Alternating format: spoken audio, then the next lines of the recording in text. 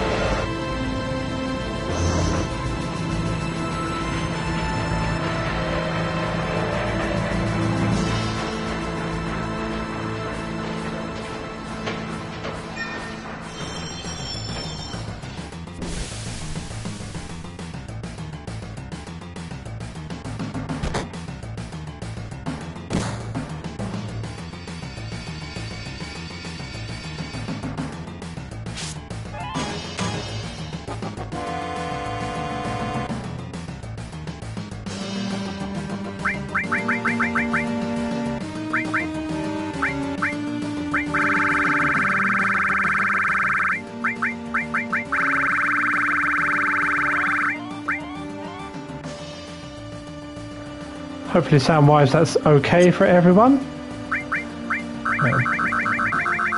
Bump the battle stuff up.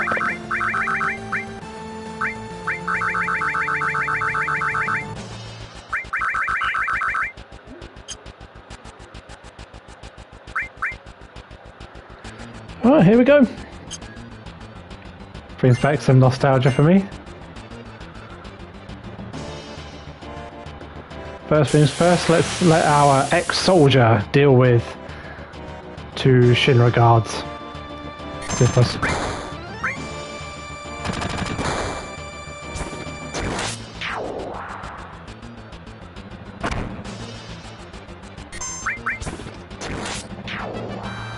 Good old turn-based combat. How I love it.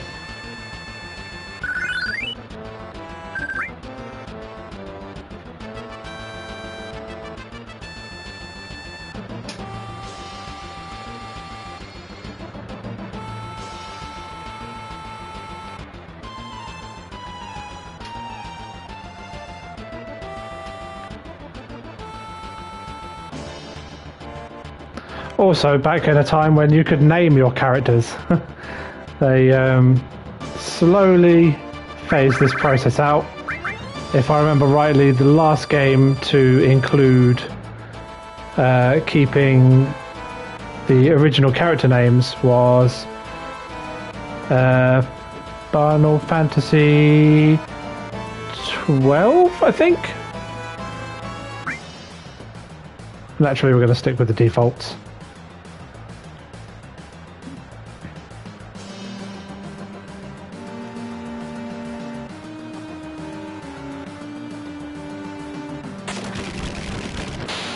For the record as well, I'm playing this mod free, so while it has obviously it's been redone for PS4 with options to speed up, double XP, gil accumulation, no combat, no battle, no none of that stuff. I'll be playing it exactly as it was originally.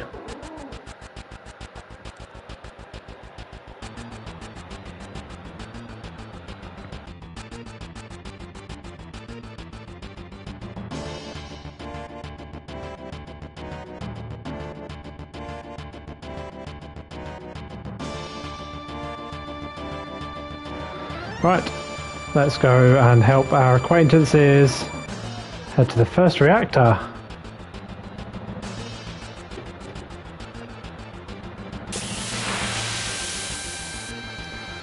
Combat on the bridge.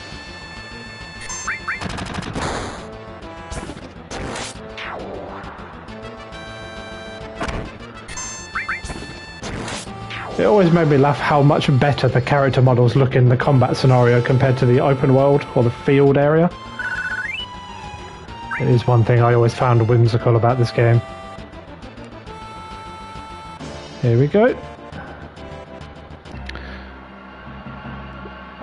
Now, I'll make a point of saying from the outset, I am still playing through the new reimagining of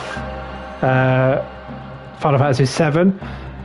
Remake is done, platinumed that, but I'm still making my way through Rebirth, so those of you that jump in the chat, please, no spoilers regarding Rebirth, that would be hugely appreciated.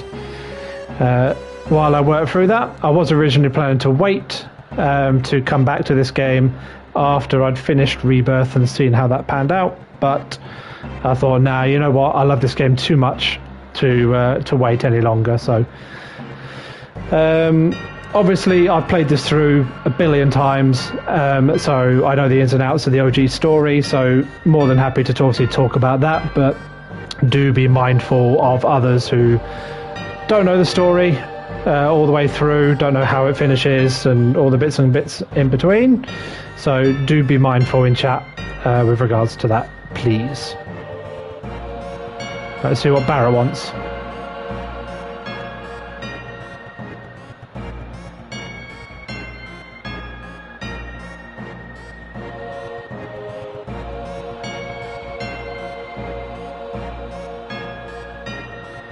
Alright, so now we've partied up with Barrett, and the first thing we want to do is move Barrett to the back row, as with this particular combat system, front row, back row is a thing.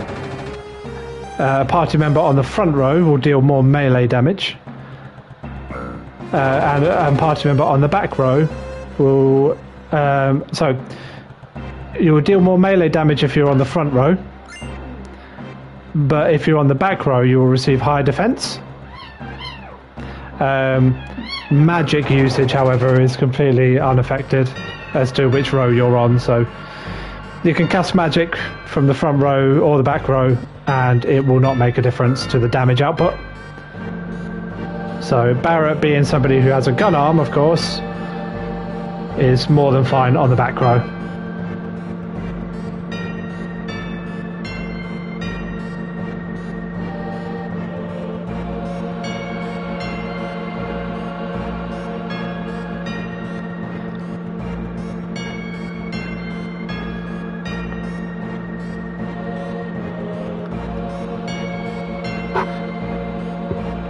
Also, just for the record, I won't be reading out the dialogue. I know you guys can read it plenty. If I go too fast, obviously just tell me. I've got no problem slowing things down a little bit. I'm very au fait with the story and the dialogue.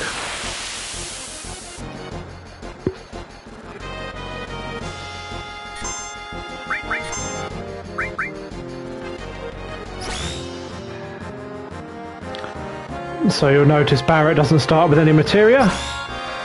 That leads into being able to show you how the materia system works a bit later on, how stats are affected, depending on the materia you have equipped. But we get to that a bit later. This game does have a story that I hold very close to my heart in general. I have a lot of personal sort of, I guess I can relate to Cloud in a lot of ways. I certainly could when I was younger and as a kid. It's one of the things that drew me to the franchise, really.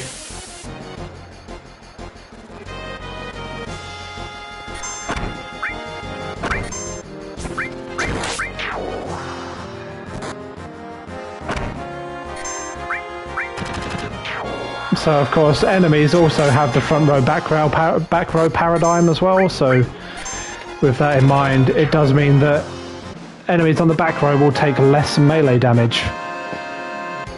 So any melee characters like Cloud, we want to focus heavily on optimizing him for attacking the front row.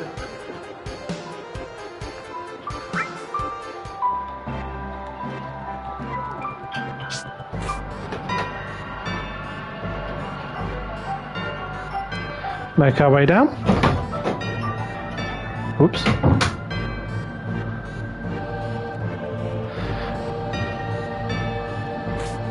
Would you believe, as I understand it, this game was originally intended for the Nintendo systems? But, oh, save point. Let's do that.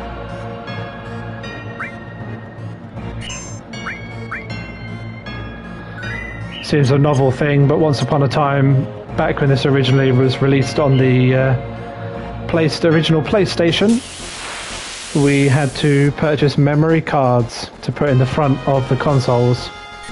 Okay, so we want to focus now on some magic, as we've got a machine in the back.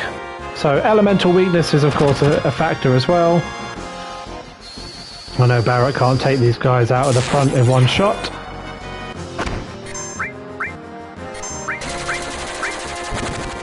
So we want to optimize that.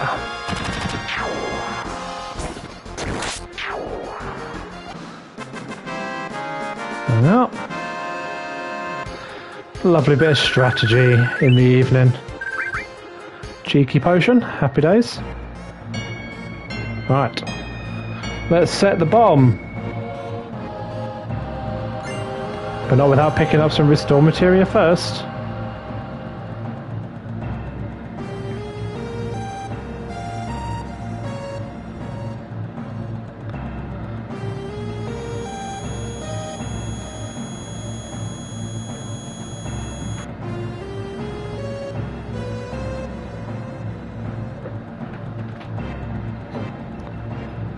Here we go.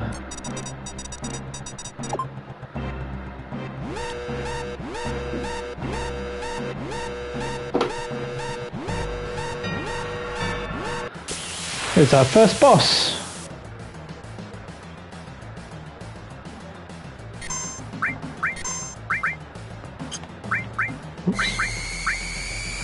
Again, a mechanical boss, so we're going to focus any magic usage on Bolt.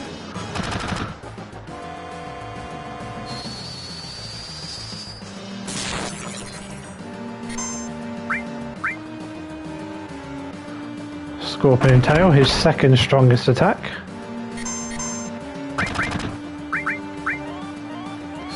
Save Cloud's limit break for now.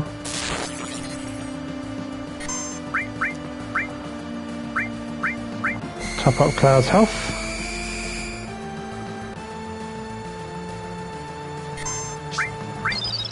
Right, I'll bring it in now.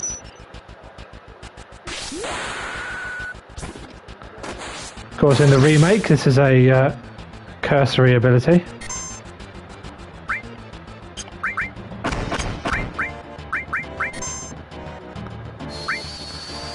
So both of our boys will get a turn. Oh no, never mind. I think I got confused because of the... Yeah, so Barrett's going to attack while his tail's up, and then he's going to laser counter-attack.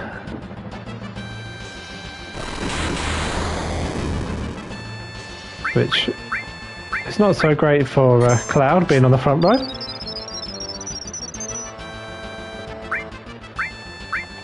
It will top Cloud up once more. Right, we can resume our attack. That tail laser you will recognise again from Remake if you've played it. In the new game, you have to hide behind some debris. With regards to dealing with that. Seems to have no interest in scanning Barrett.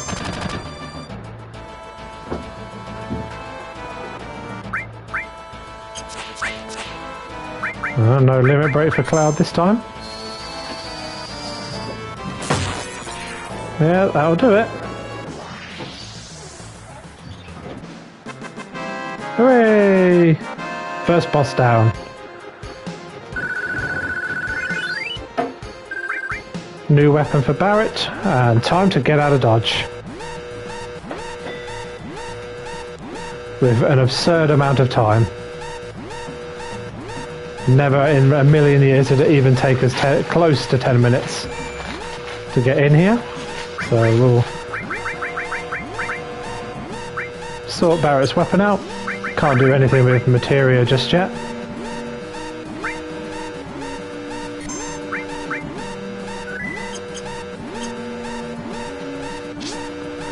Up we go.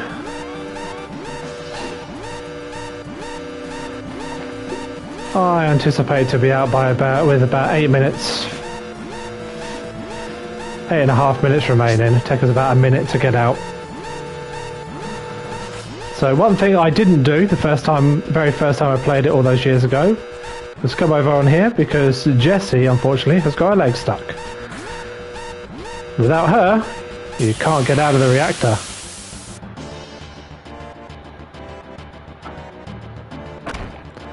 Neat little trick, if you start to run away, your characters will turn around.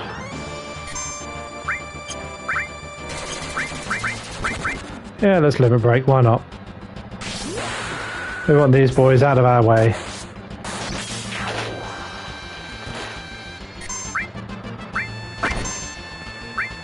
We'll let Barrett deal with them at the back. Barrett with his upgraded weapon now of an assault gun, compared to his Gatling gun, starting weapon. So Barrett is now actually capable of one-shotting those on the front row. Jessie's having a fun time glitching and walking, sliding up the ladder.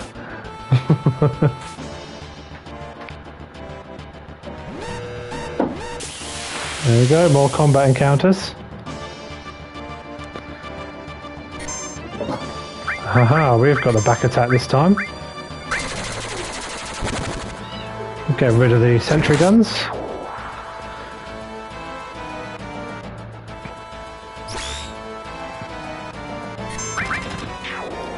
Of course, when you're back attacked, it generally does close to double damage. So being back attacked is bad, earning the back attack is good. However, it's total chance as to whether that happens. Let's keep going and get out of here. Given that the combat encounter slowed us down, I would say we're probably out of here with about 6.5 minutes to spare.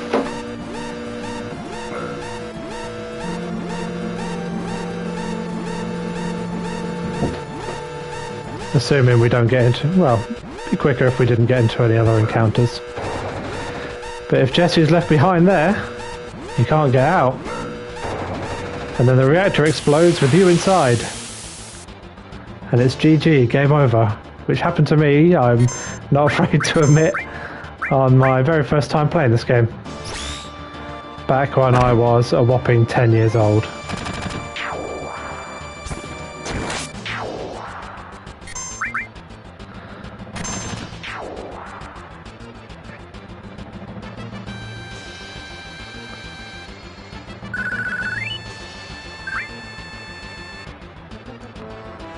Oh, pretty close. 6 minutes 40 left. There you are, made it. No problem whatsoever, even with 3 combat encounters on the way.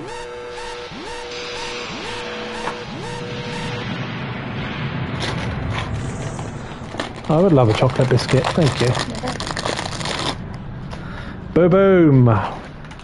1 reactor down. The planet's life extended a fraction, hopefully.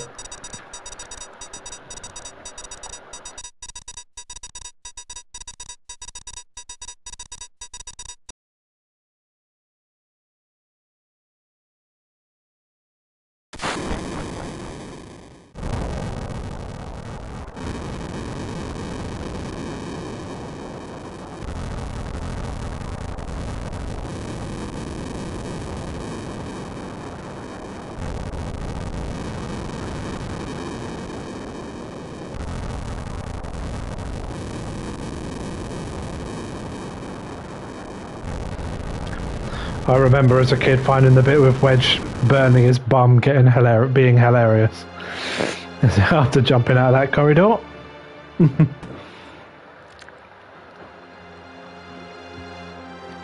And here we meet Aerith for the first time. Now in the remake, of course, you are not really given a choice about the whole do you want a flower thing.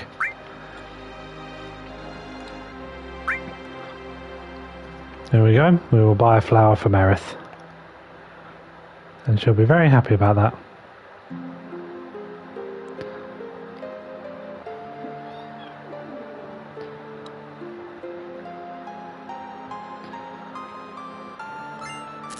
We get our first bird's eye view of how run down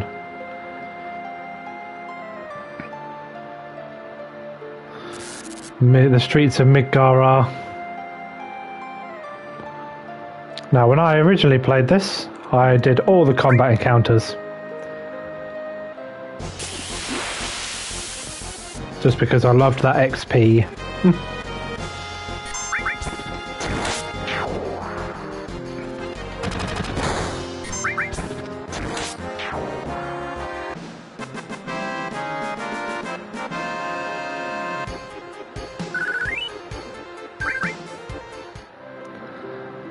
However, you can choose to just pick the options of later and running away continuously. And you will flee each encounter. But of course you miss out on the XP there if you decide to go down that route.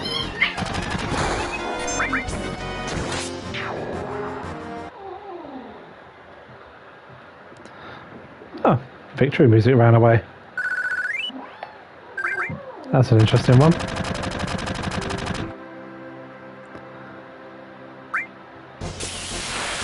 Hey Matt, how's it going?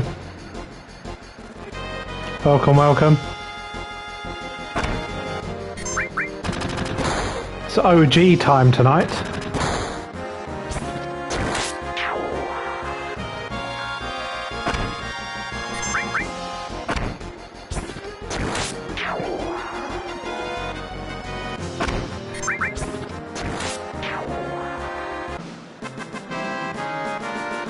Appreciate that, Matt. Thank you very much, my dude.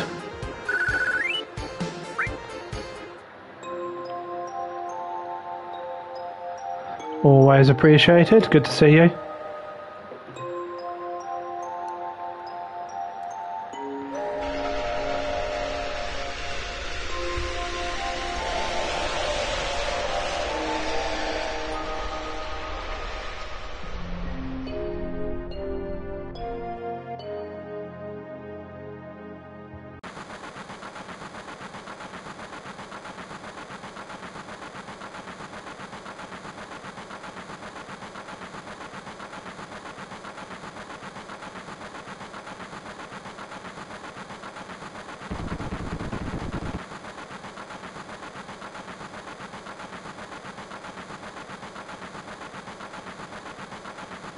I wonder who that could be running on the roof of the train.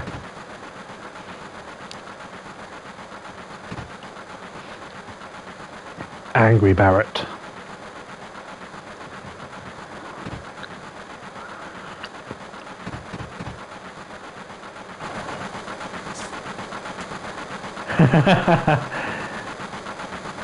Yes, very much so, Matt. Back when we thought this was like, oh my god, I can't believe how realistic these graphics are.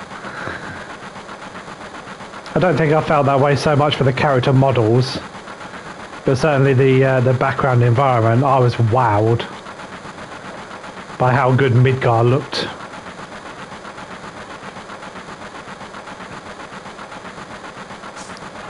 Whee!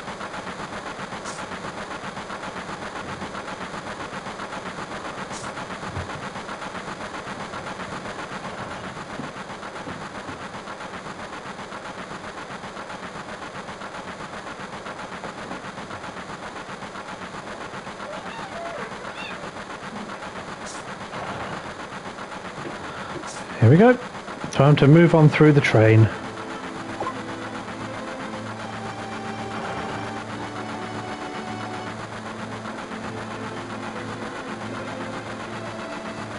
You chase off them hoodlums, Barrett.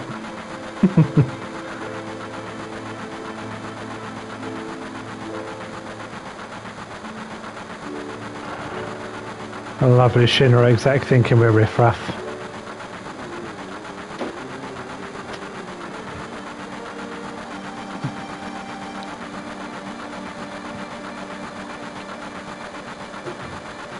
Barrett pays attention.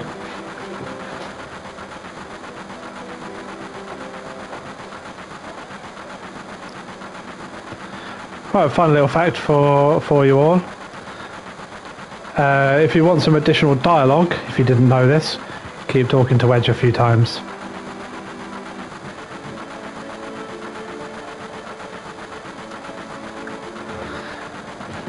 Do you think Wedge has a bright future ahead of him? Well, we want to give him some positivity, don't we?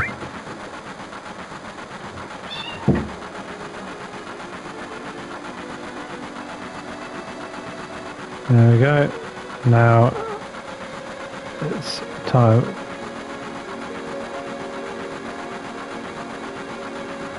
Don't hold your breath, I know. Just be ruthless toward him. Cloud is very cold though during this phase of the game.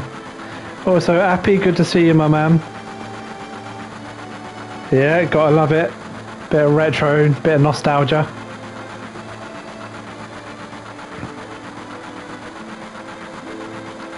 This is back to where my love of Final Fantasy first came about.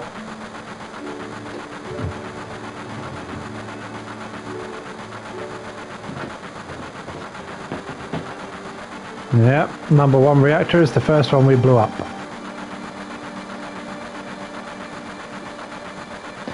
It's interesting, isn't it? Each of the sectors originally had a name, but over time everybody just forgot them. It's an interesting thing, isn't it? Becomes a thing of nobody remembers what their names were. But, fun fact, within Final Fantasy VII there is quite a lot of Norse mythology references. Of course, the city of Midgar relates to Middle-earth in Norse mythology of Midgard. And if I recall correctly, the 8 sectors... Sector 7 is the OG. The 8 sectors actually refer to the 8 realms in Norse mythology as well, on Yggdrasil. But, of course, they're not named here.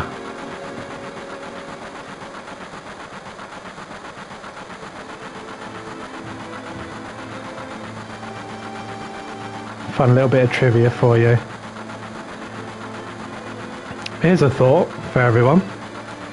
With the way technology and things is moving nowadays, do you think they'll be implementing things like this on trains and that in the future?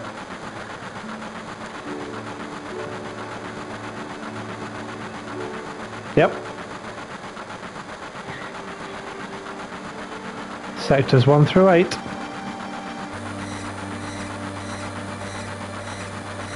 Do you reckon we'll have ID scans on trains like this in the future in real life? You could see it happening, couldn't you? The use of facial recognition on trains and things like that, perhaps. A link to a national database. That's basically what we're seeing here.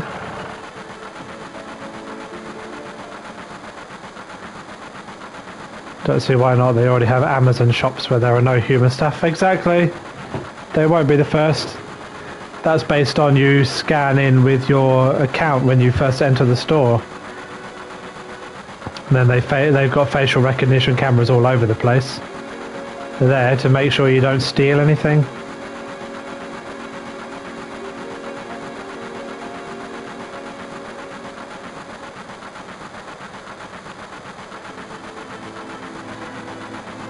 It's quite a weird thought as well, isn't it? You know, Midgar as a city, you've got literally an upper plate and a lower plate. The lower plate is where the poor live. The upper plate is where the rich live. You can't help but wonder if maybe population growth becomes a factor in everyday life now, if that's the way cities will evolve, where we have an upper and a lower level. Who knows?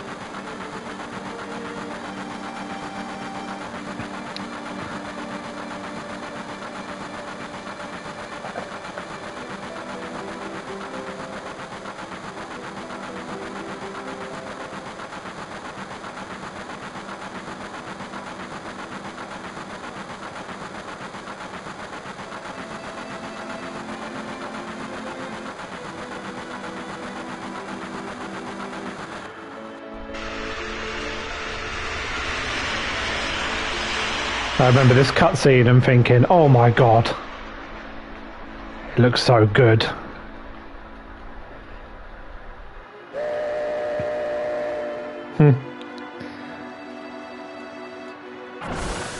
It's an interesting way of looking at it. Population control compared to how to build in the future. There's quite a lot of pagan references throughout this game, if you didn't know, or for anyone who doesn't know that. Obviously, we're talking about Gaia, which is in pagan belief the spirit of the earth, the sentient spirit that the planet has.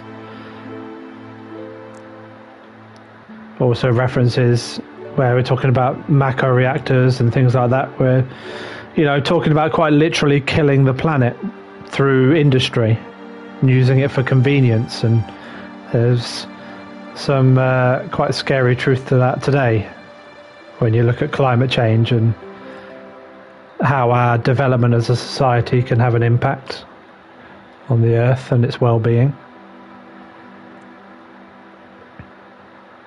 Ultimately, Avalanche here are no different to people like Greenpeace, just far more radical.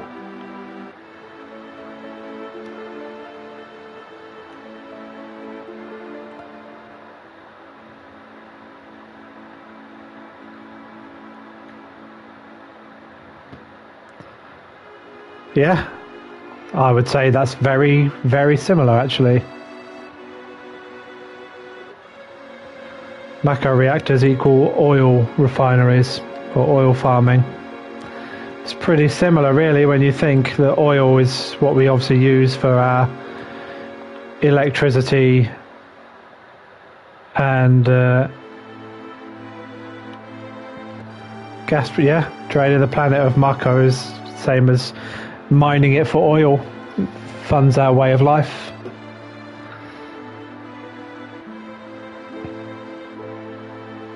Hey man.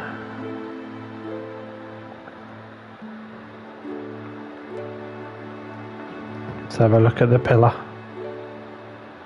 It's a massive structure. This single, I think this is one of many pillars, if I remember correctly, that actually supports the plate above. Or is it actually just a single pillar? Supports the plate above, which I'm trying to watch sports. I didn't come for deep, thoughtful conversation. This is the funny thing, Matt. This game is steeped in deep thought. Just most people don't know it. Yeah, okay, Barrett, I'm coming. Fun fact. There is actually, if you don't have that conversation and you rush straight on through, there is actually hidden dialogue. I don't think I'll be able to get it now that I did that. But I may do. So there is actually a dialogue between Barrett and Cloud that you don't otherwise get unless you ignore everybody and go talk to him straight away. Let's see. Yeah, no, the hidden dialogue option is still prevalent even after Barrett calls for you out there. You want to meet your little baby?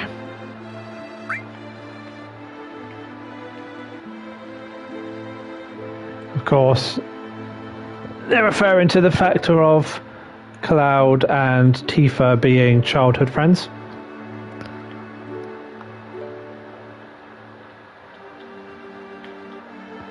Because of course Barrett knows. Yes, okay. Because of course Barrett knows that Tifa is waiting inside. But if you don't go straight to Barrett and go and talk with other people, you won't actually get that little bit of dialogue and multiple choice. Fun fact for those of you who played this a million years ago and never found that. That's actually something I learnt when I very first played the game, actually. I didn't realise it was a hidden thing. I learnt a few years ago that even veterans who played this game to death, just like myself as a child, had never seen that nearly 15 years after its release. It's quite crazy, isn't it?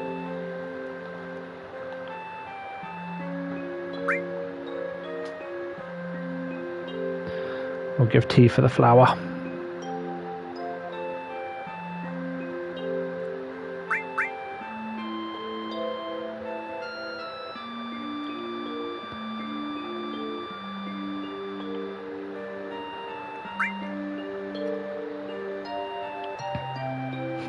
Roly-poly.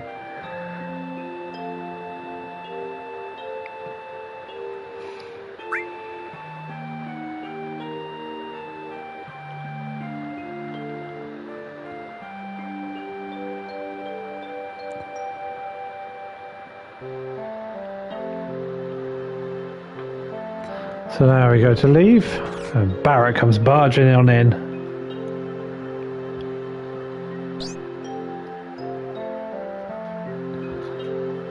Played this a million years ago in my cave with my electricity wheel, which was square back then. Does feel like technology was perhaps that dated all that time ago. Sometimes we look at what we have now compared to this.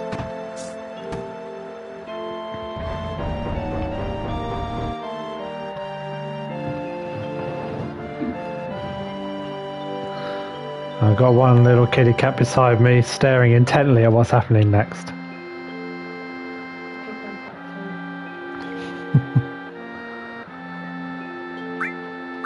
Let's have a drink.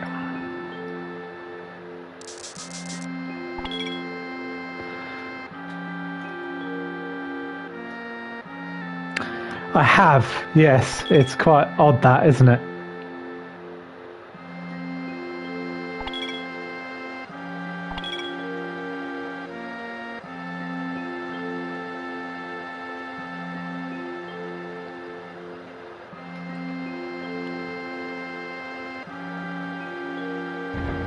Let's go get our money.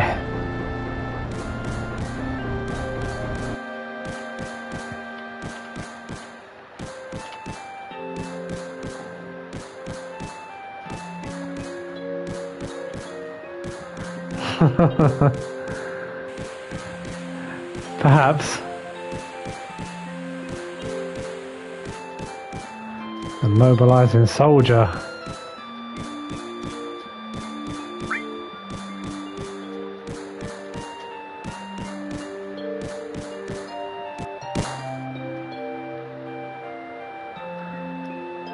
Nope, nobody from Soldier today.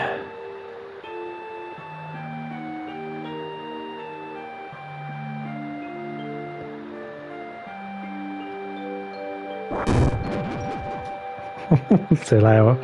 Later, Biggs.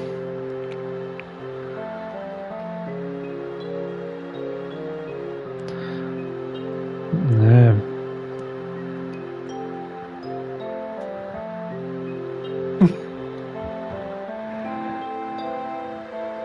No.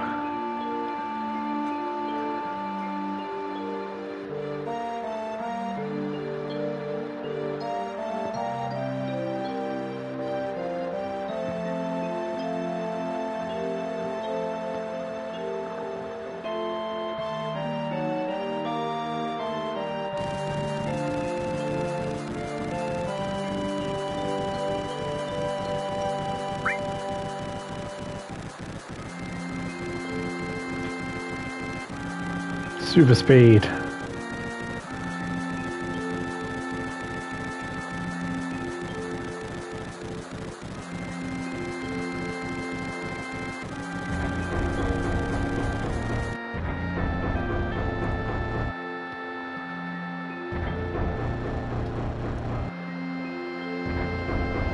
See, at the end of the day, Cloud is a cold mercenary. His whole deal is money. In the beginning.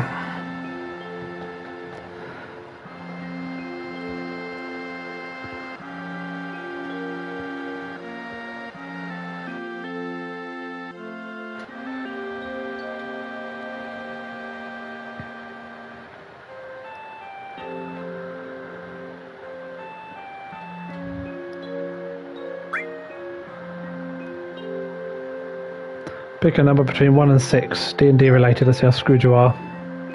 4.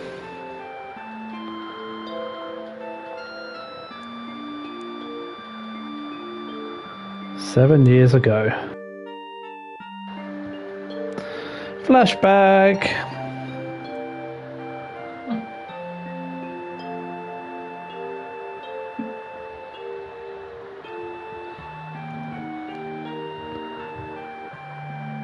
What? 4 again. Now we get a glimpse into Cloud and Tifa when they were kids.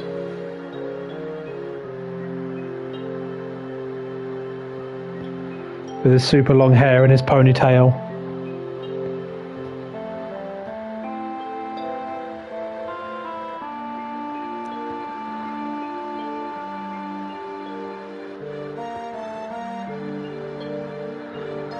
Well, I'll say when they were kids, they were like teenagers.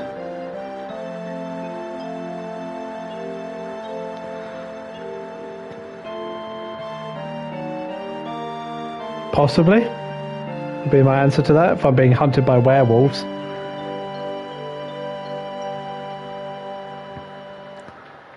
Fortunately, quite knowledgeable on the subject of lycanthropy.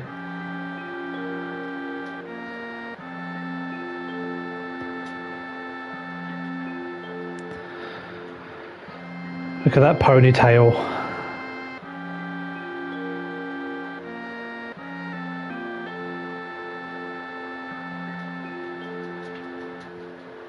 That would be unfortunate.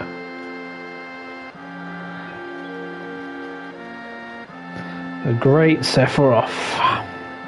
It was the best that Soldier had to offer at the time.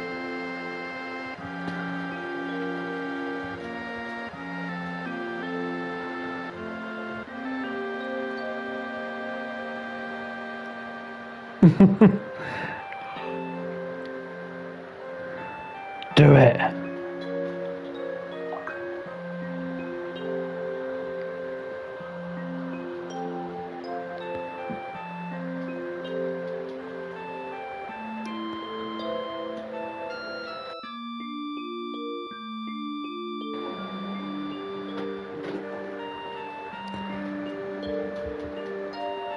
The infamous promise between Tifa and Cloud.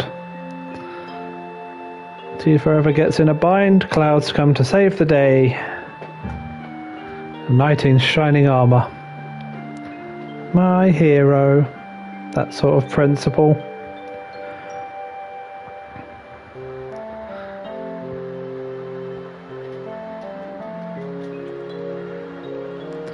It's funny. It's a. How many of you in the chat and in the comments, for those watching this back as a VOD, have ever had a moment where they feel like they've had a knight in shining armour come to your rescue in real life?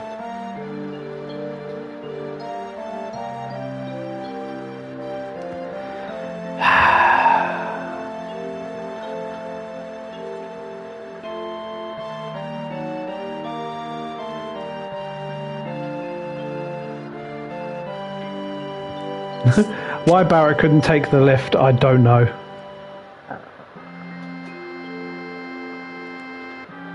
Yes, very much so, Matt. 1,500 gil.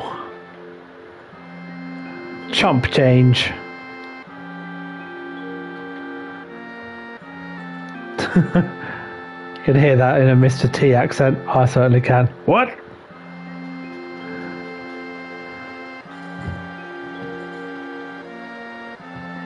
I definitely think for remake and that they got the right voice actor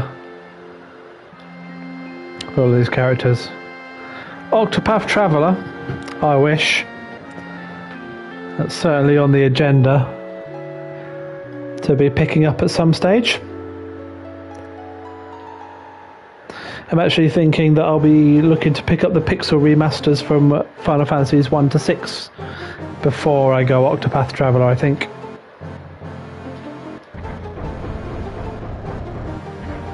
Up we go.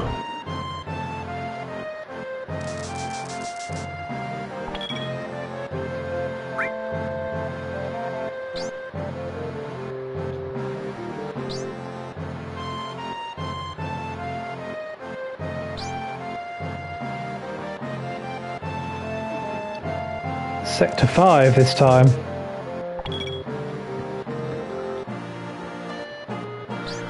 Doesn't affect the relationship, but I know full well how to use materia, so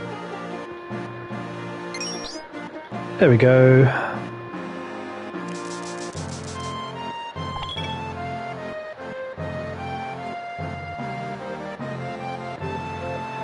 Alright, let's go kit ourselves out with some new equipment and new materia before we head out.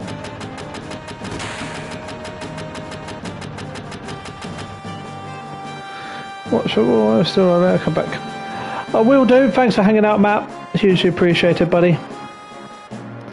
See you again soon. Right, let's sort ourselves out with some iron bangles.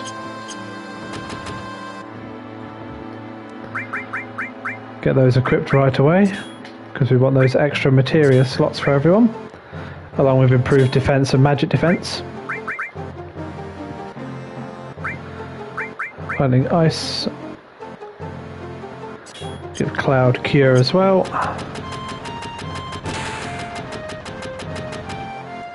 We'll then sell those bronze bangles. Not much back, but it's some.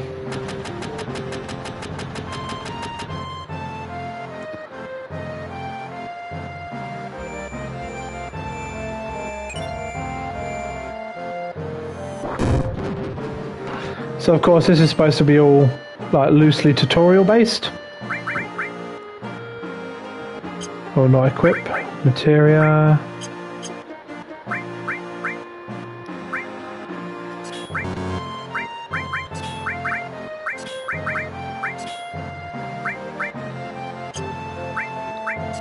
Give Tifa ice materia. This always made me laugh. Explain about limit breaks.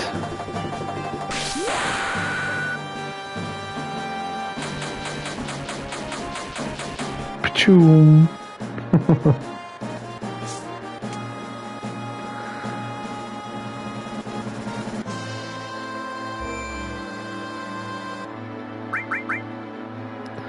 Let's save our game.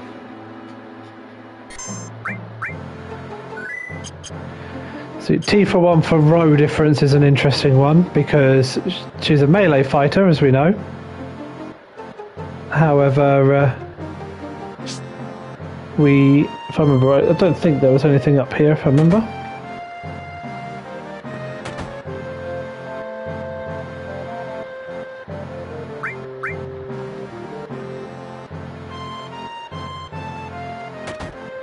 Old dude.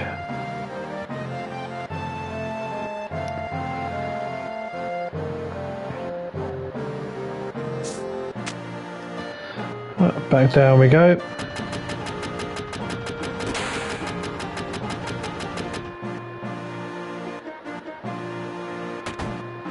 I'm going to head in here next. Pick up some materia.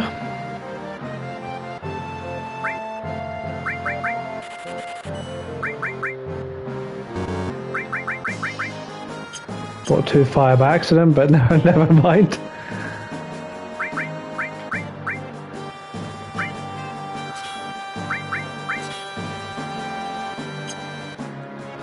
We have Tifa fire and ice, Barrett fire, Cloud will stick with lightning, as well as being the group's healer.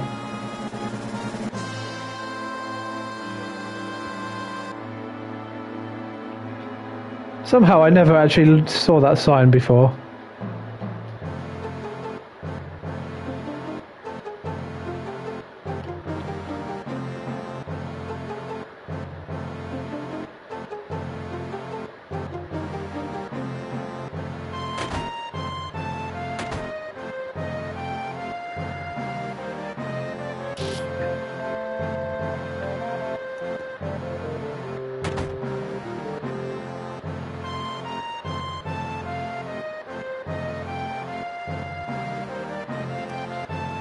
For those of you that don't know, that is actually, I've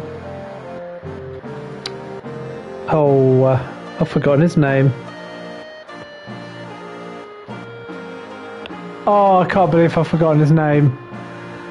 The red-haired fella. Johnny. That's Johnny's parents and Johnny's house. Right, save up again. You'll notice I save my games quite frequently.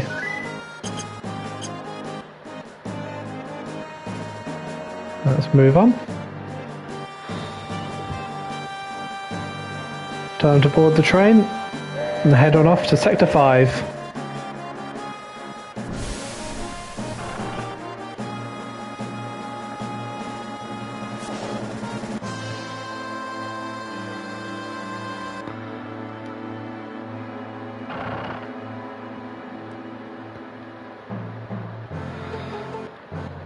Time for Barrett to vent a little bit.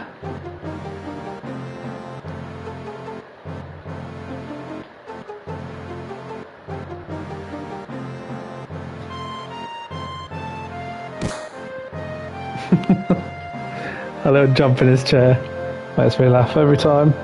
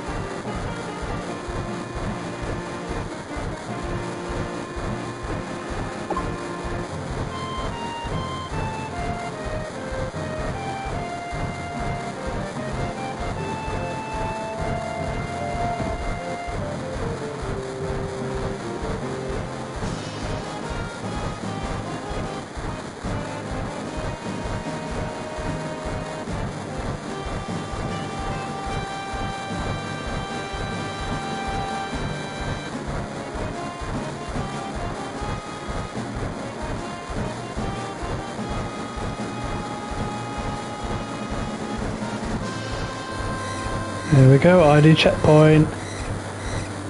Fun fact, if you go and talk to the guy who lives in the trains right at the end there, the homeless fella, he'll give you a Phoenix Down if I remember rightly.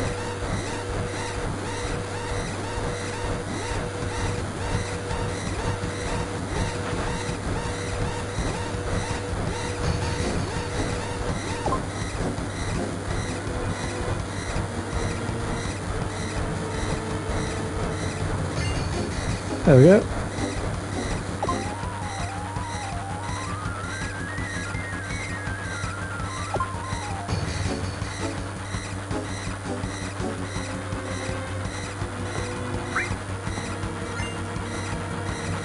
Thank you for my free high potion.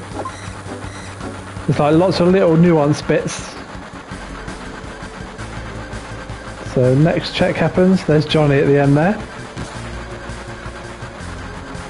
And then Mr. Sunglasses steals our money.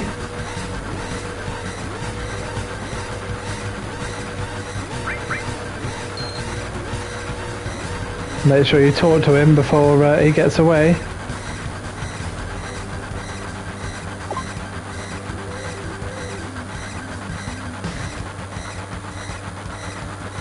Again, run out of time. That's it. You're stuck on the train and it's game over.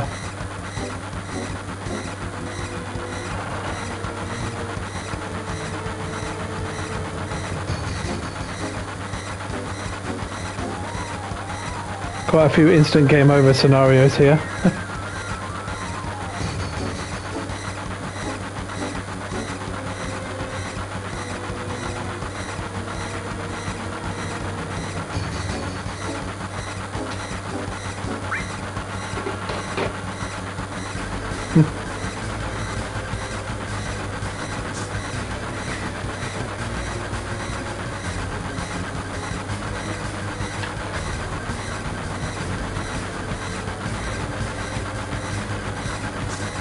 Meow.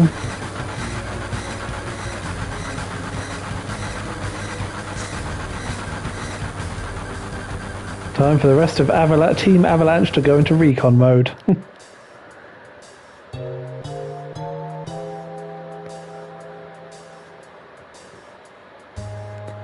That music though.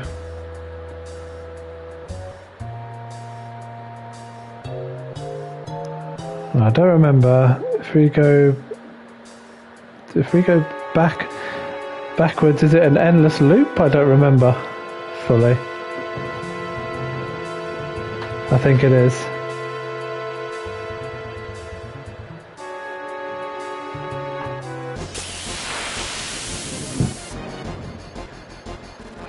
Oh, we get to have Tifa in combat. Hooray! Punch them robots.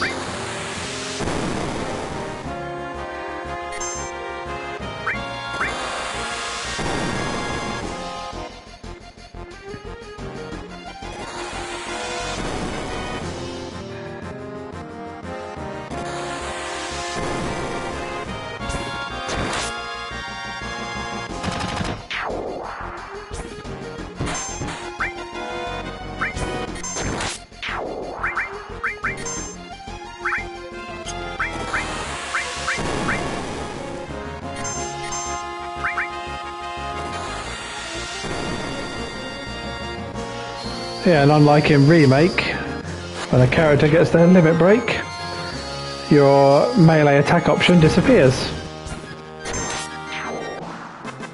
You can't attack.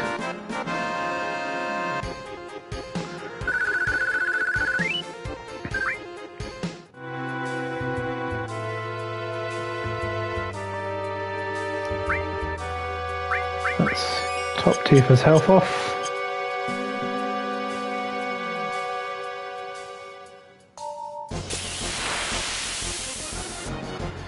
More random encounters.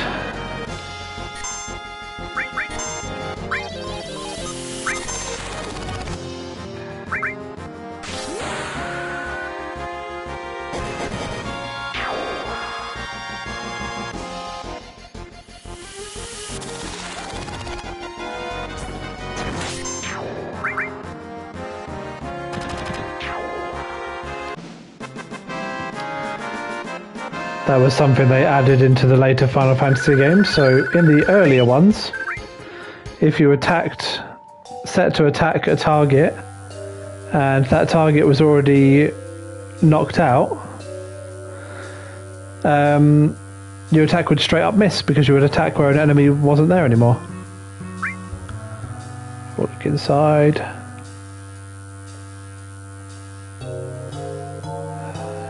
Creepy, creepy.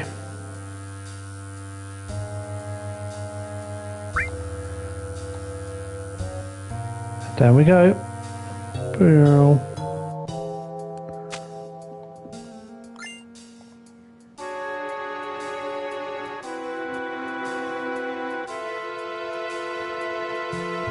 It's funny how obviously different the characters look compared to the backdrop.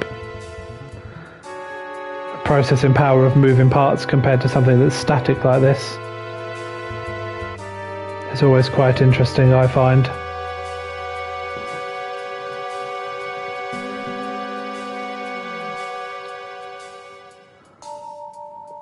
I'm trying to remember.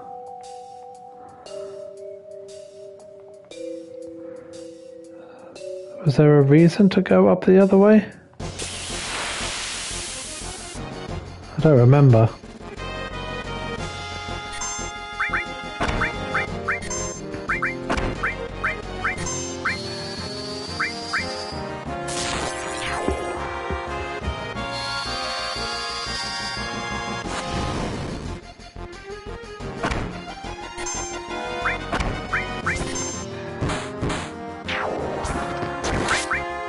Now, of course, the fun fact here is these blue goos were originally back row, but now that the front row has been KO'd, there's no longer a back row to be had. They're all on the same row now.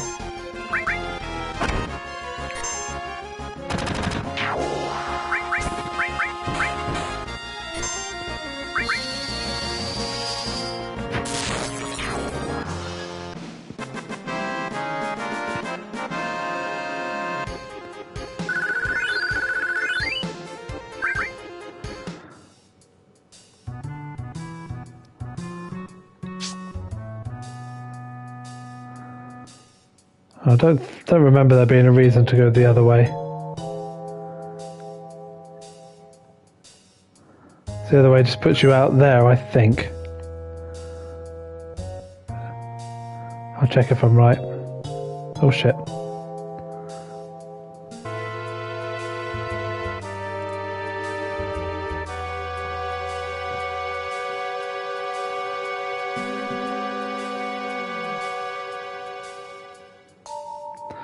Poor Jessie, she tried.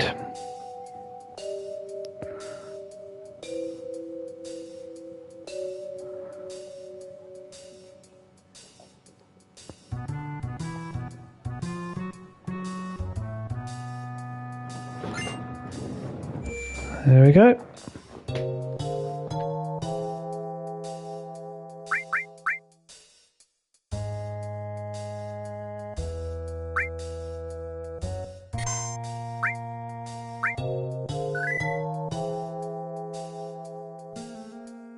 I will be right back, team.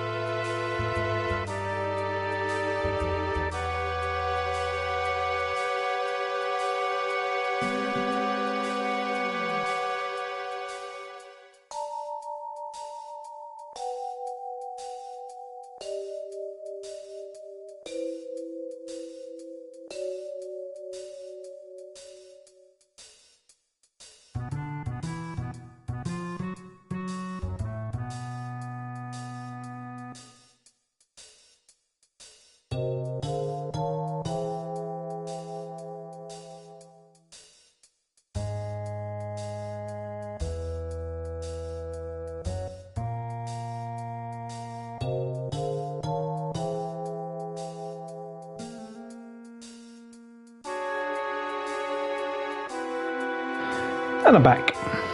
Apologies. Moving on. Straight into combat, apparently.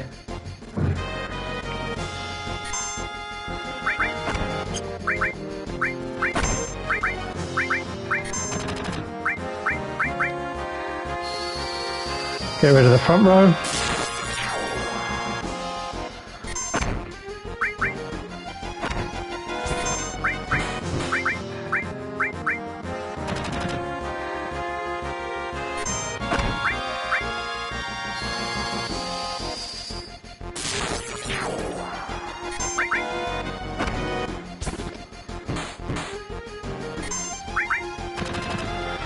Try and save some of our MP now.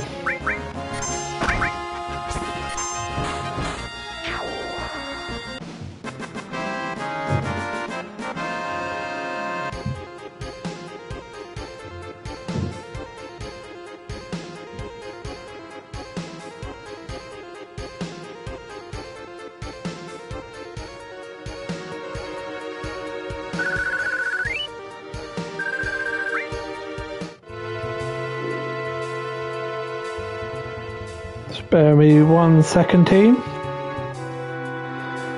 Shan't be a moment.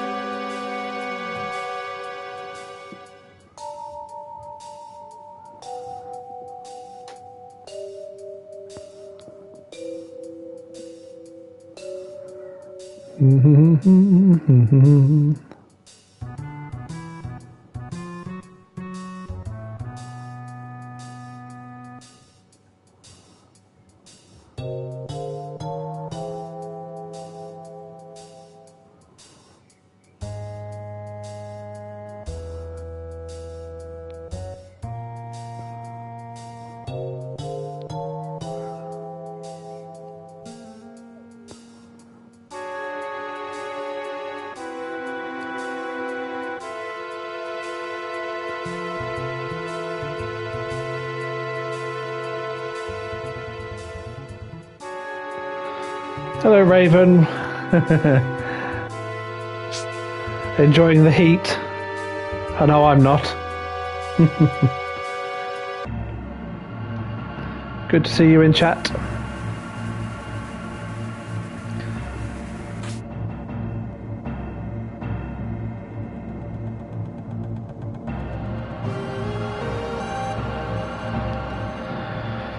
What's your thoughts on this so far?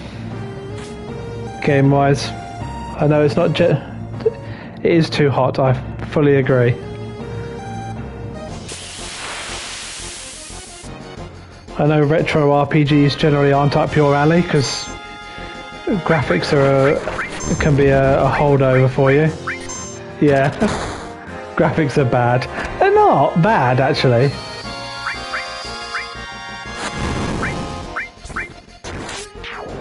That's the funny thing, they're not bad by any standard.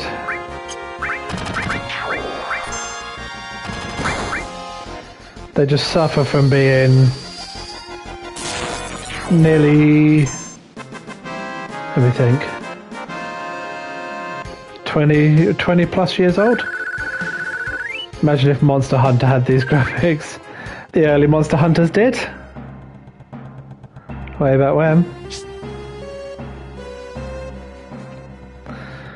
But I understand your position.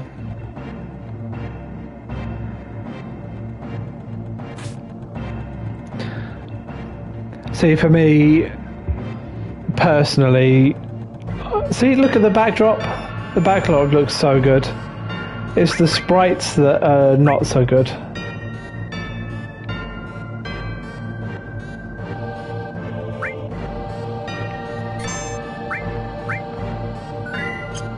Now, if you look at the backdrop and everything, considering it's a PS1 game, yeah, really good. It's the sprites that are not brilliant, but for the time they were excellent. Here's a tidbit of flashback for you. You saw this at the very start of Rebirth.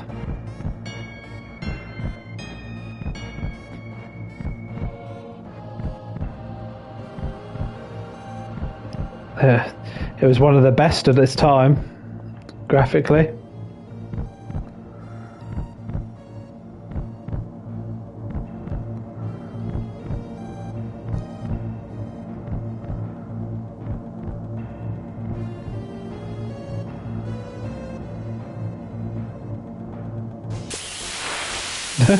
Combat encounter right there. Oh, against so many machine guns as well. Not the time.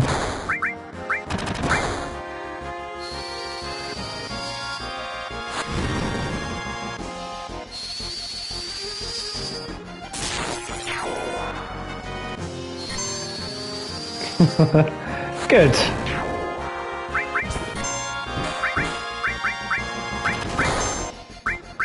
That's only a good thing. You're a queen anyway. You're my queen.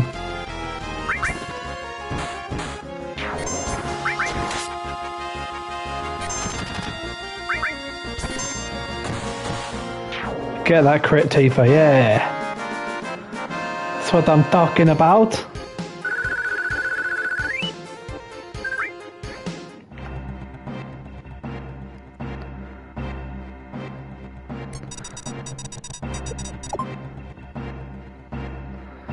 There we go. Next bomb set. Remote detonation this time. However, the game doesn't tell you that. Don't you start with moon stuff. You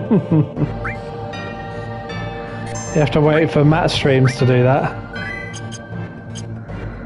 Alright, we're an hour and 6 in and we're on the cusp of blowing up a second reactor. Not bad for a couple of days' work for Avalanche, is it?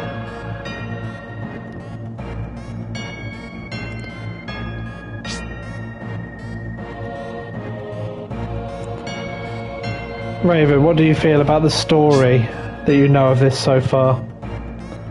Be interested to get your opinion. And anybody who's watching this back as a VOD, actually, let me know what your experiences and thoughts are about the story of the OG.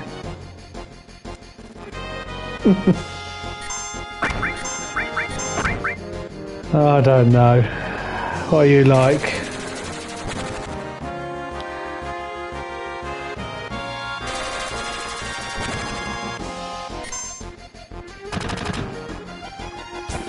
Alright. We want to try and save these limits as much as possible.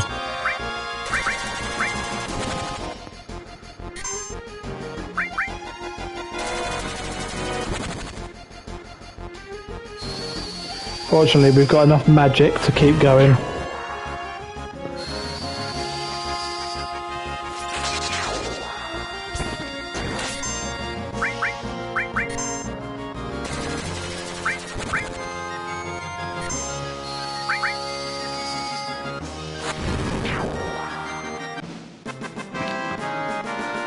See, if I'm right in saying so, Raven, you don't know the full story, do you? How it ends and everything. You perhaps know as far as you've seen in Rebirth thus far? What I've played of the new one? Am I right in saying that?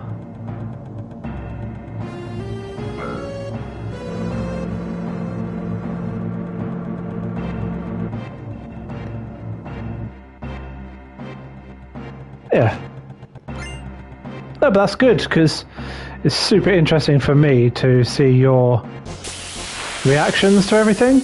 I get to relive it for the first time through you, so that's something really nice for me personally.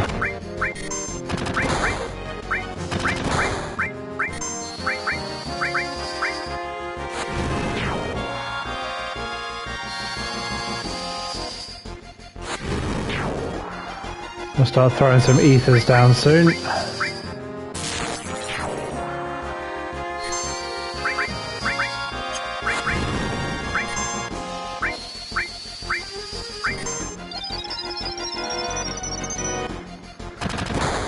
We want a quick... Oh shit. Cool, that's good timing. Full on limit breaks for everyone. So that works out really well. Now they do have a mini game similar to this one in Remake at the time. Too slow. 2, 3. 2, 3. God damn it. Wow, why do I suck?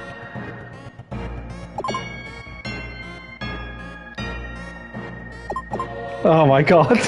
I never have this problem. Pressures of being on stream, eh? There we go.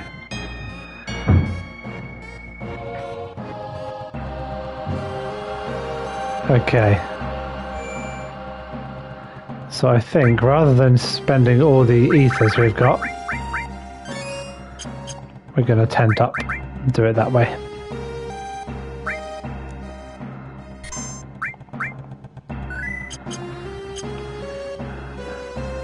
Some of you may know from the from Remake what's coming.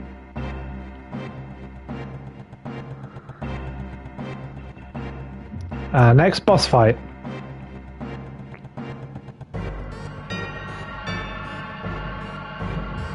With Airbuster. Here he comes. Now he's holographic in Remake, but he's in the flesh in the OG.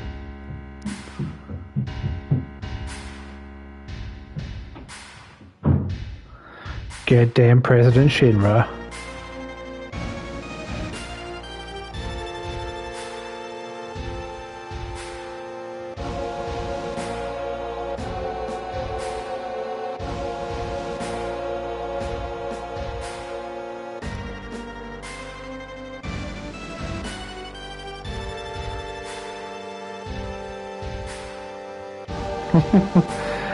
King Vermin.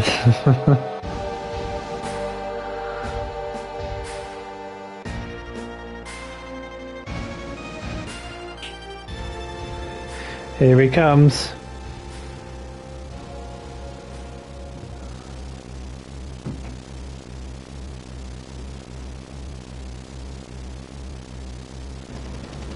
Techno Soldier.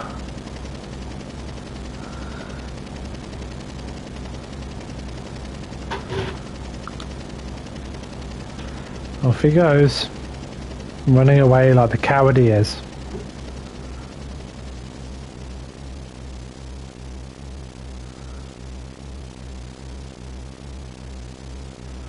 Oh, bust him up! Let's go.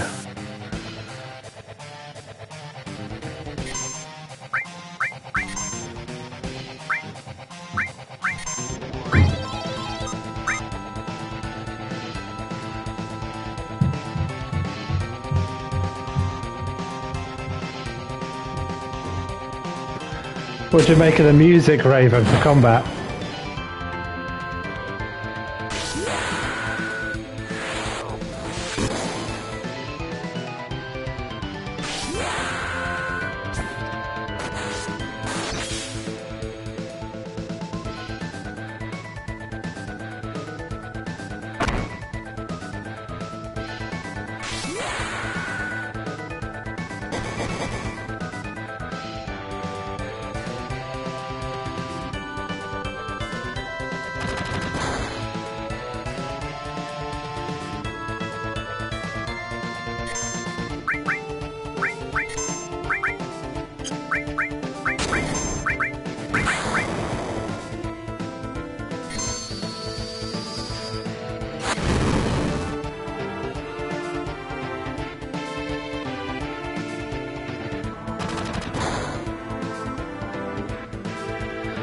I personally think the soundtrack is excellent to this.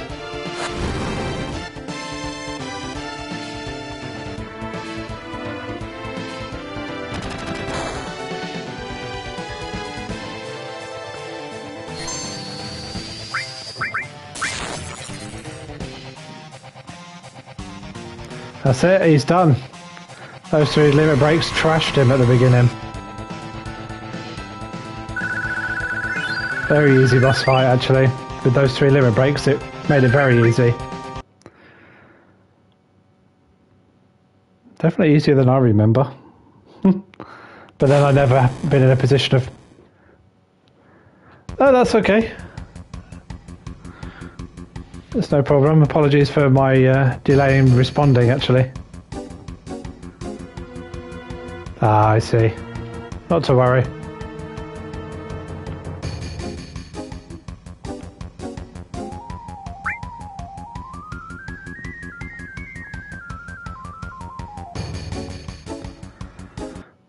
Oh, poor Cloud. Wait.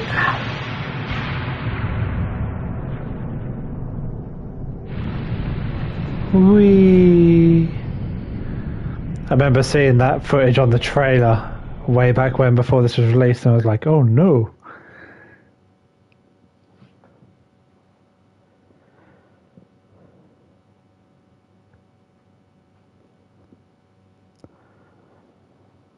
Yeah, go ahead.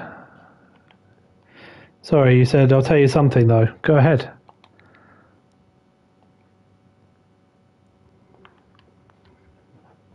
Yeah, this is Cloud talking to himself inside his own head. If you didn't know.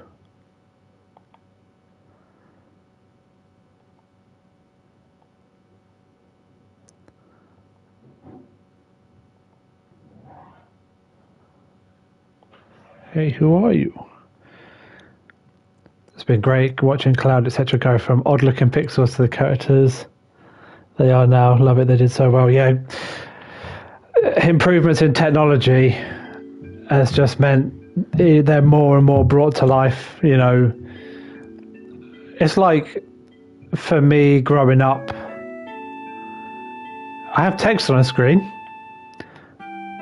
but your imagination fills in the rest for what they sound like to you. You know?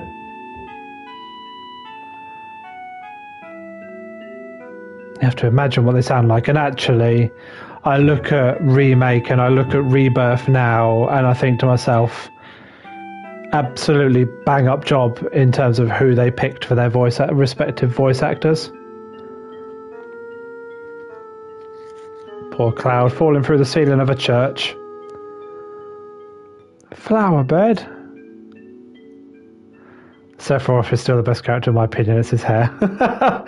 He does have very good hair. There is no doubt about that.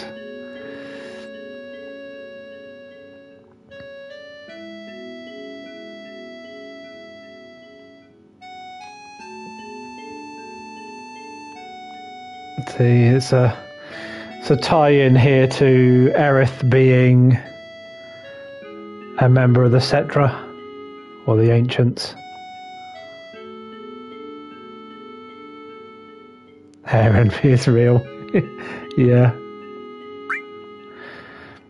Fun fact. You were the slum drunk.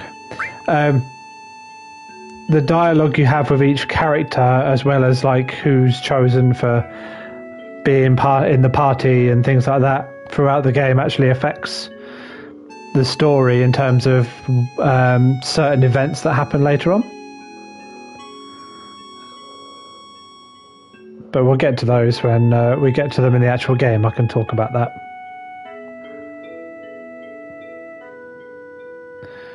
Just don't know how to use it. Definitely not the case, Cloud. Definitely not the case. Yeah, so the level of interaction I'll have with Aerith, with Barrett, with Tifa,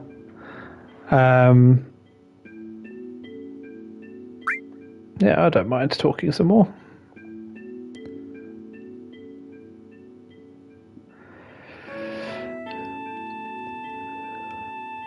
This location also comes up in the Advent Children movie,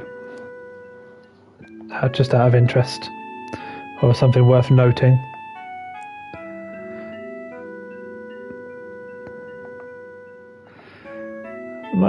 See, mistranslation. Fun fact: it is labelled as Aerith, in the English translation here, but we all know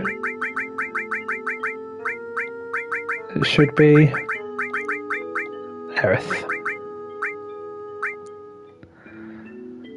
Interesting fact, but there you go. It was named Aerith for some reason in the English translation when it should have been Aerith all along.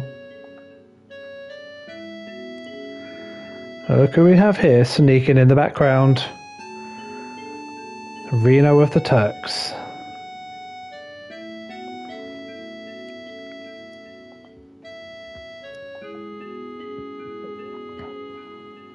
Now, for those of you, there is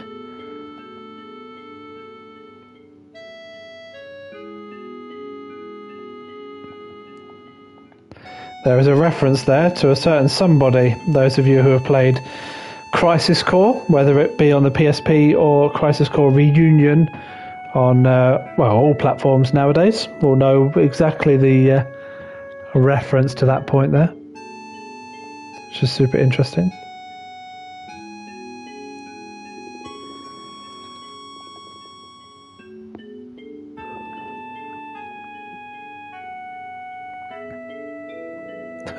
The fact that Cloud's readily just so like, okay, a date.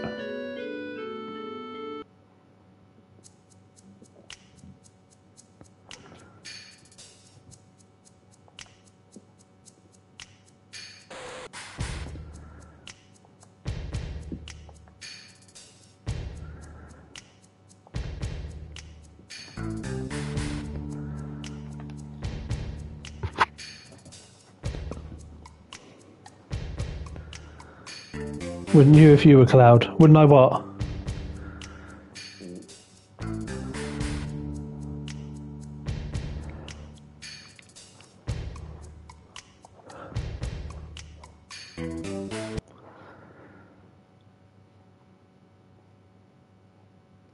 Go on a date readily. I don't think so, because you're in that place of, I just fell through from the Sector 5 plate down into the Sector 5 slums, through a church roof, into a flower bed, knowing that I'm a mercenary who is wrapped up in so much danger.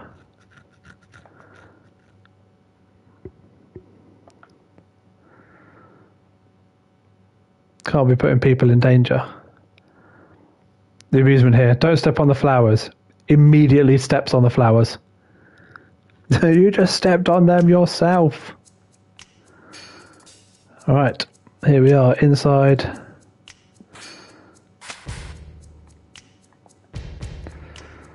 Inside the Sector 5 church, which is pretty trashed actually.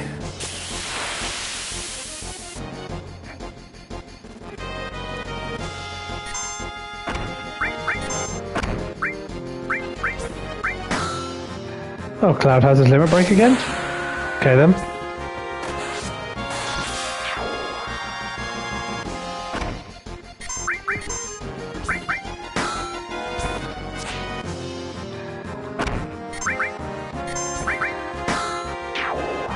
Yeah, Aerith takes one out all on her own.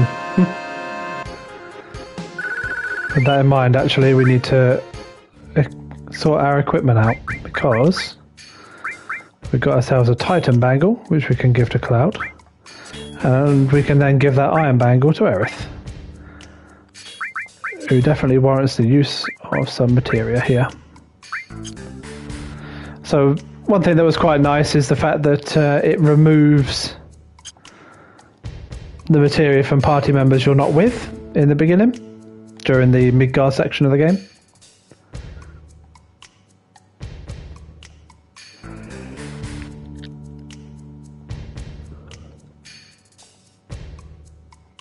I'm assuming all of this is like damage and that dealt with from the explosion above and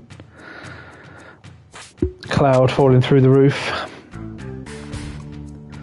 Nah.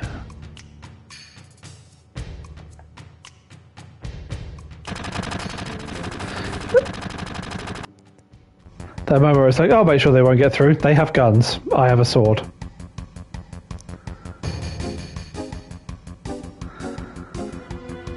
fun fact here, I can either have Aerith do the fighting and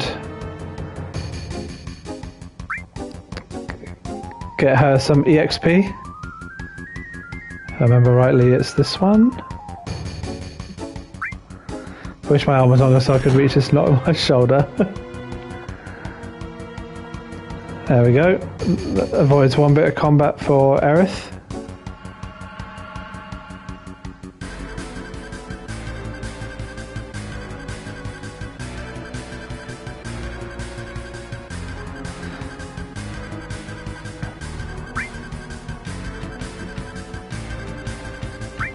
Pretty sure it's this one.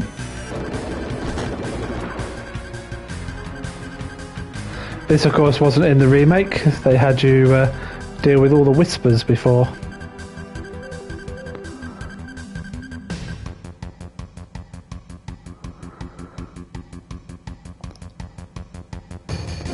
Aerith being very helpless.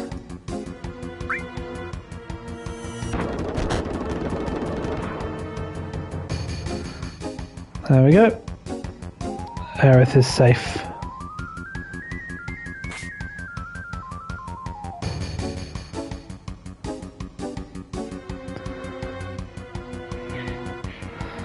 Go on, Aerith, this way, across the support beams of the church.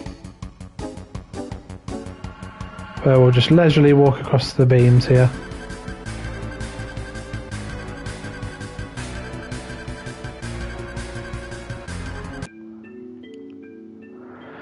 Does make me laugh how big the character models are here compared to the size of the church.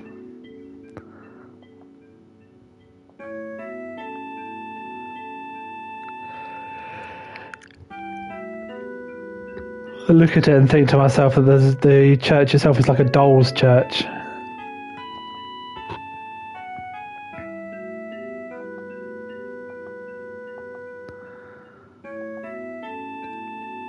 I remember from that moment onwards hating the Turks.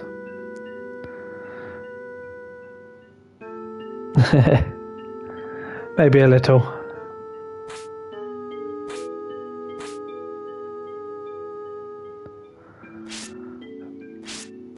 But yeah, as those of you who've played Crisis Core and obviously played through this before, we also know that Aerith has some experience with the Turks already in her backstory. Yeah, that's very true. The heat is quite intense at the moment.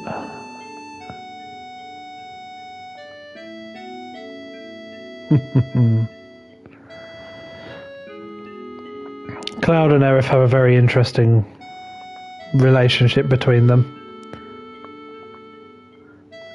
Case in point, Aerith knows about the glow in Cloud's eyes and significance of that with Soldier.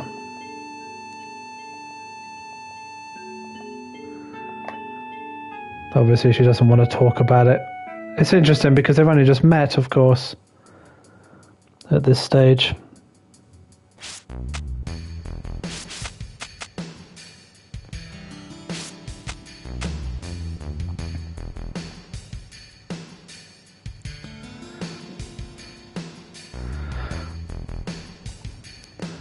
Fun fact, to the right down there is towards the city outskirts of Midgar.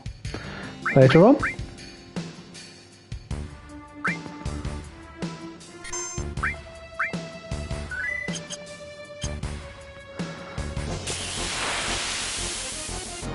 Bit more XP apparently.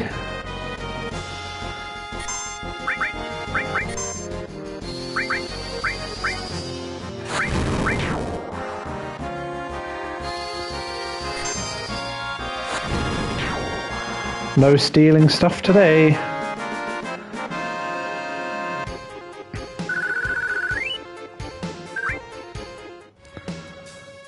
Oh, moving on into Sector 5 and in turn the slums.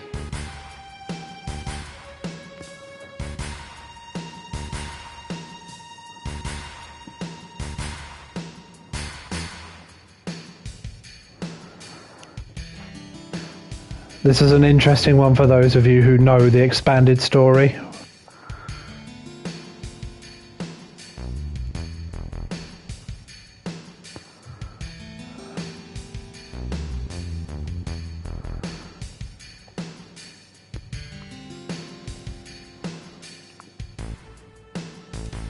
This is missable, by the way. You don't have to go in this house.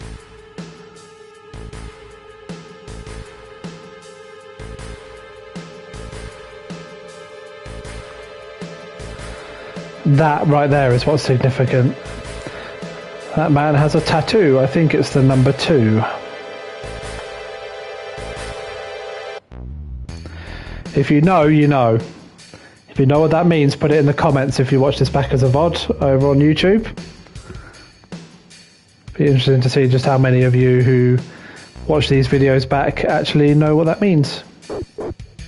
Woof woof doggo. Woof woof. Right, one collectible in this game. The first one is found in this room. Or this house, in fact. We have to go upstairs and look at these posters. Turtle Paradise. So, if you played Final Fantasy VII Intermission, you will know what the Turtles Paradise is. It's a bar over in Wutai. More on that later, but one thing to do as a collectible is make sure you read and find all of these Turtle Paradise flyers. Oh, now so we have a proper lay down, have a headache. Okay, Raven, take it easy. I will see you very soon. Thanks for hanging out. Now, fun fact. There's a drawer here, which it talks about only the top and bottom drawer, as I'll show you here. See? You can open the top or bottom drawer and they have nothing inside. However, talk to the little boy. No one will find it. Top drawer and the bottom one.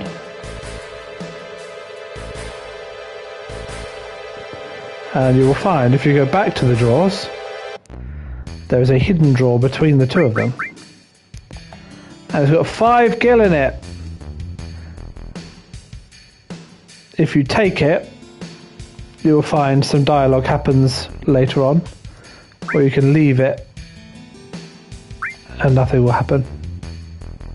We're going to leave it because we're not stealing 5 gil from a little kid.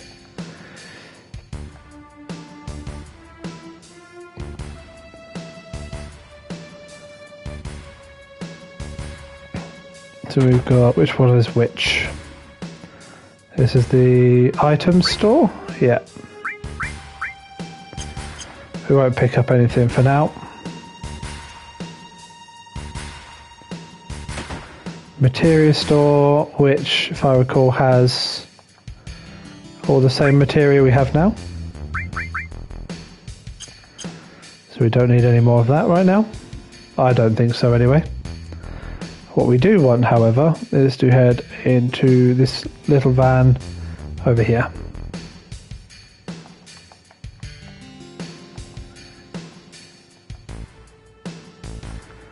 We want to talk to this guy, the weapons store, because he will have Titan bangles for everyone.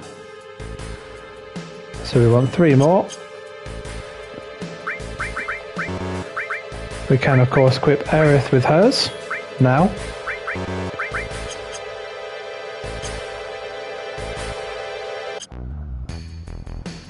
Blah blah blah. He's a weapons store but only sells accessories. And we can sell on that bangle there. Now let's head on through to Aerith's house. But before we go inside, what we want to do is pick up this ether and pick up this cover materia, which is very handy for this section of the game. Sorry Cloud, you're going to have to sacrifice fire magic.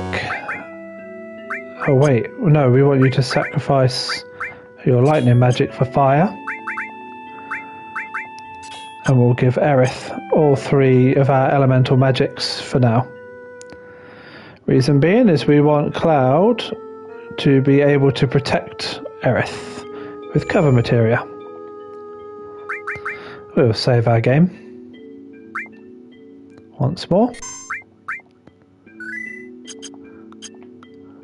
We'll head on inside. And we get to meet Elmira.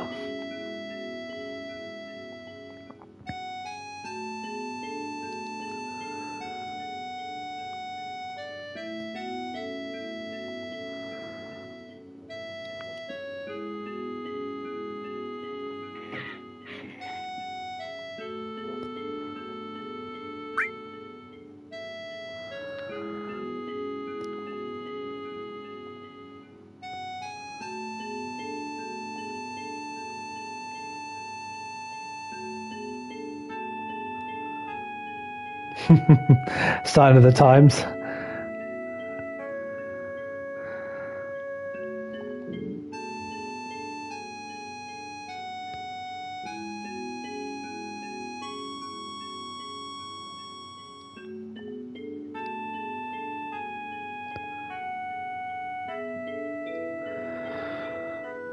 Time for a little one-to-one with Elmira now.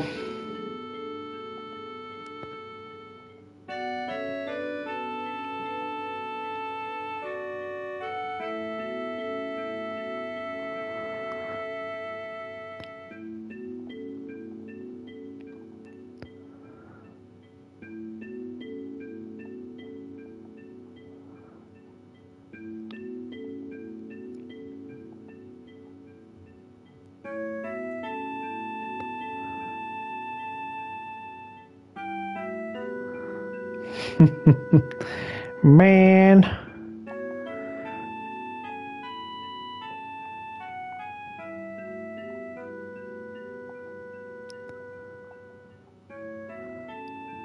Flashback time.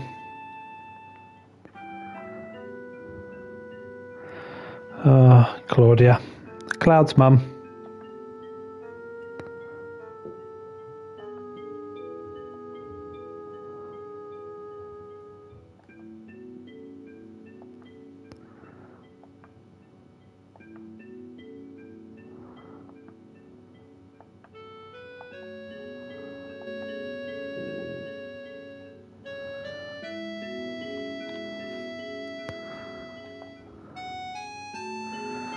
Bed was so damn comfy.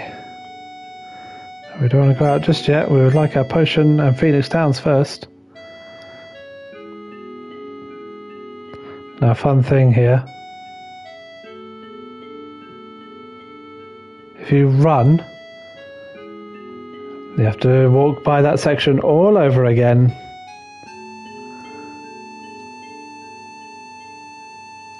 You can run downstairs, just not upstairs. Save our game again.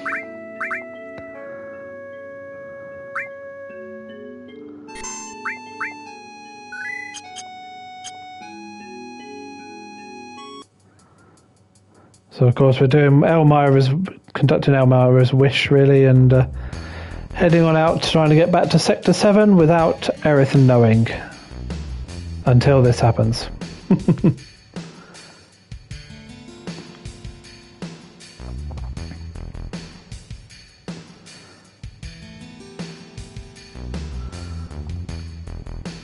Here we go.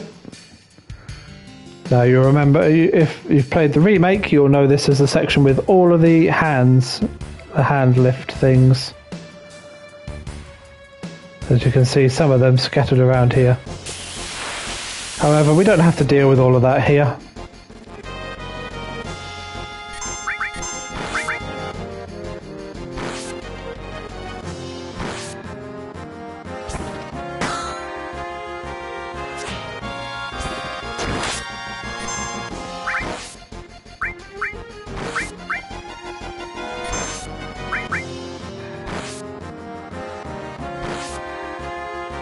There's cover materia in action there.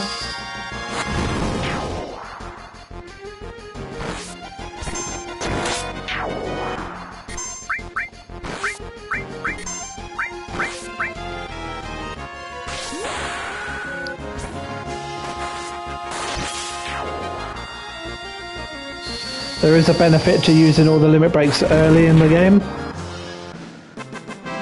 There are different parameters throughout the game to unlock each limit break as the game progresses. So even on little enemies like that, it's worth using them to begin with. Let me down. Round we go. There we go. A lot quicker in this game, isn't it, to get through that section?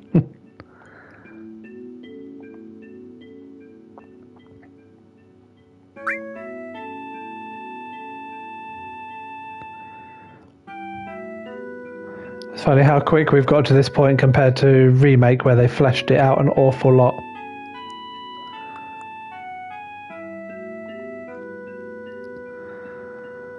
Now again, if you've played Crisis Core or know Aerith's backstory, you'll see that you'll know the significance of this little slide.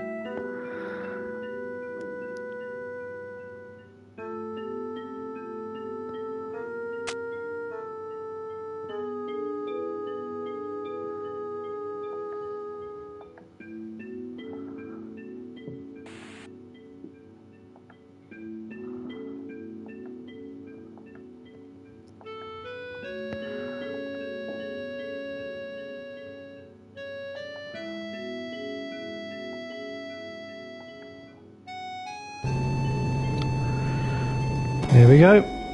Tifa on Chocobo Sam's carriage.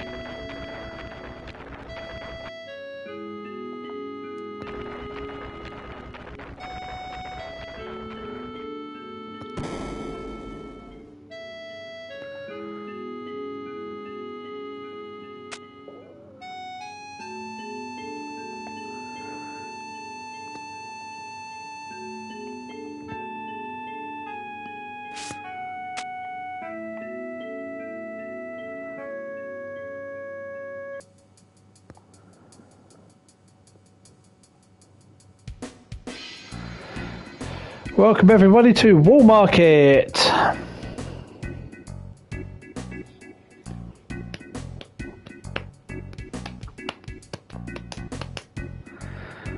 Ba, ba, ba.